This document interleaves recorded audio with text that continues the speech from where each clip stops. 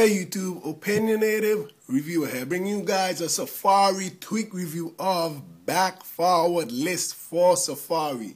It's by Tom-Go and it's in the Big Boss repo for free.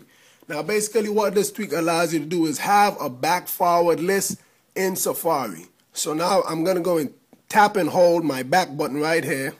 And as you can see, a list of all my pages that I've been to recently has come up. So all I got to do is tap on one of these pages and then they're going to automatically load. It's the same thing with the forward button. So now I'm going to tap and hold the forward button right here. And as you can see, the pages the pages that I visited are all here. So let me just tap on one of those pages.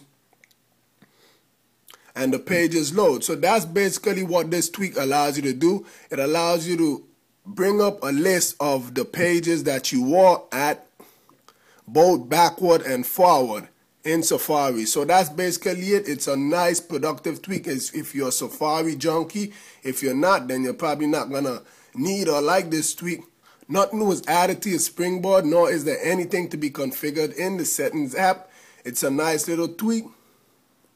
If you use Safari a lot, if you're a Safari junkie, if not, then you're probably not going to like this tweak. It's in the Big Boss repo for free. It's a matter of preference if you want to get it or not. With that being said, please rate, comment, subscribe. Have a nice day.